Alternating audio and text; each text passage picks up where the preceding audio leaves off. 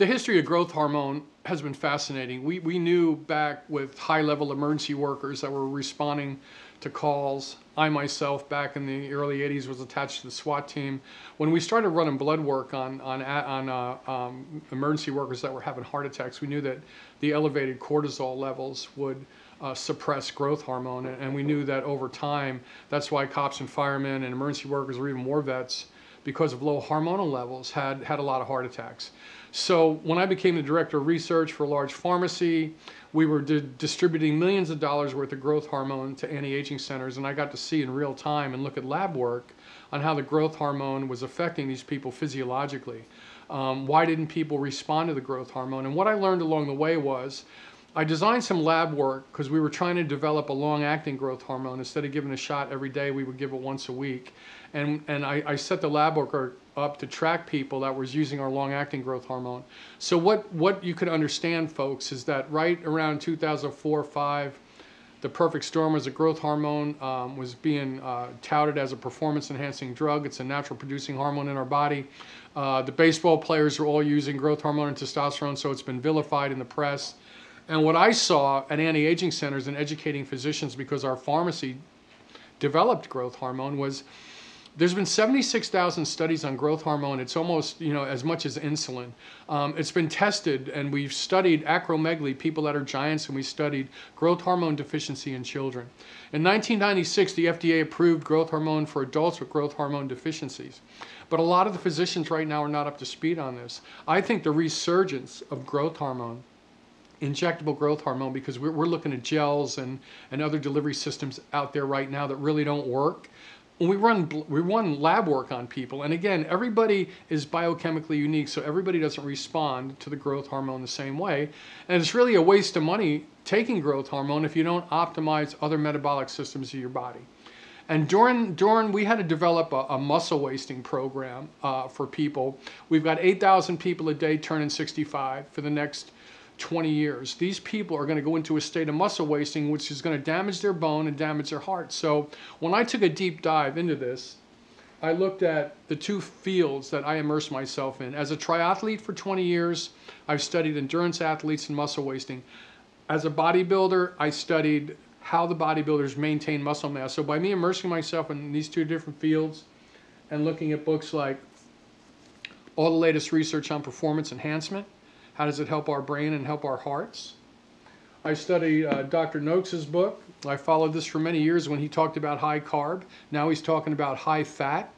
This is a 600-page book that dives into the lore of running, that talks about every aspect and every mile that you run as a marathon runner, what it does to your body. And me as a triathlete, I lost a lot of muscle mass, doing this sport, and didn't realize it until 4 years into it that I needed to start running lab work, and all my testosterone and growth hormone levels were in the toilet.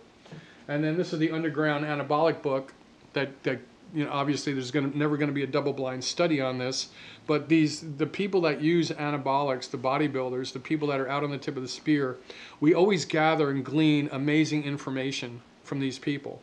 So again, we have to immerse ourselves in many different fields that don't talk to each other, because if Elon Musk is thinking about going to Mars, we're going to have muscle wasting. How do we prevent that? If a 60-year-old woman goes in the hospital with a broken hip, her muscles are a reservoir for fuel. It's going to keep her healthy. How do we maintain muscle mass in 50 and 60-year-olds? What about kids that are obese and are losing muscle mass right now because their body is mining amino acids from their own muscle tissue? When they go into level 4 REM sleep at night, they're not producing growth hormone. Well, we've got the answers. And that's sort of what I educate people on the Russ Scala YouTube channel, or The American Biohacker, the book that I wrote. It's on Amazon right now. I help people take a deeper dive into this so you could ask tough questions. You're never, ever going to get this information from your doctor. Growth hormone is going to make another resurgence, and I think it's going to come back strong because it works. I've watched it work, folks. I use it myself as a triathlete when I had to rehab my body. It done amazing things. Now, we're not talking about maintaining 40 pounds of muscle mass. That could be the dark side of this stuff. Again, I'm not shooting anybody down. I learned from the endurance athletes. I learned from the marathon runners. I learned from the doctors that I spoke to all over the United States, that I helped them understand to do proper dosing protocols. So let's walk through it real quick. Physical, mental, and emotional stress, chronic stress, lowers our growth hormone levels, okay? Physical, mental, and emotional stress, think about that, folks. When your brain chemistry, when you're under stress, your intestinal tract are out of balance, growth hormone affects both these areas. In fact, people with irritable bowel and Crohn's disease have low growth hormone levels. So folks, if you're taking growth hormone and your body is not absorbing nutrients from your own meal or your amino acids, it's not going to work. So these are some things we got to think about. I worked at an imaging center where people were actually using growth hormone, and I got to image there using the IDEXA machine to look at body fat to muscle ratio, and that was a really telling sign that people, even on the standard American diet, because of growth hormone elevated something called hormone-sensitive lipase, they were able to still lose body fat. Now we lean more towards the ketogenic diet, low-dose growth hormone therapy, and looking at multiple metabolic systems. We know that the mitochondria responds very well to growth hormone. We want the mitochondria in our most metabolically active tissue, our brain and our heart, to continue to grow, and we want to continue to support our mitochondria with nutrition and hormonal support. The most highly metabolic tissue in the body has a lot of batteries to create ATP. Growth hormone is going to be important for brain injury. Growth hormone is going to be important for stroke patients and for dementia. It's all going to be part of a customized treatment protocol that traditional medicine is not going to wrap their arms around, because they're still looking for that one drug like Lipitor, to make $1 billion. And in reality, folks, what I want you to understand is when it comes to hormone replacement and nutrition, think about your brain, your intestinal tract, the mitochondria, how stress, physical, mental, and emotional stress, which we all have, lower all our hormonal levels. So we've got clients that are on hormonal therapy that are going through a divorce. We have to adjust their dosing. We have women and children that are overweight right now that are not losing weight on the ketogenic diet that are estrogen dominant.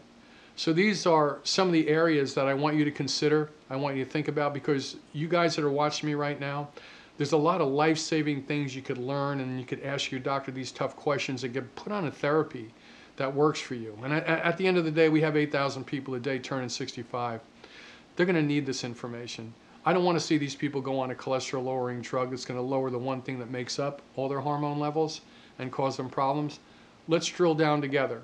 See me on the Russ Scala YouTube channel, Scala Precision Health, or the American Biohacker. Scala Precision Health specializes in cutting-edge research, metabolic testing, and advanced imaging for the purpose of creating individually customized disease-specific treatment protocols and performance enhancement solutions.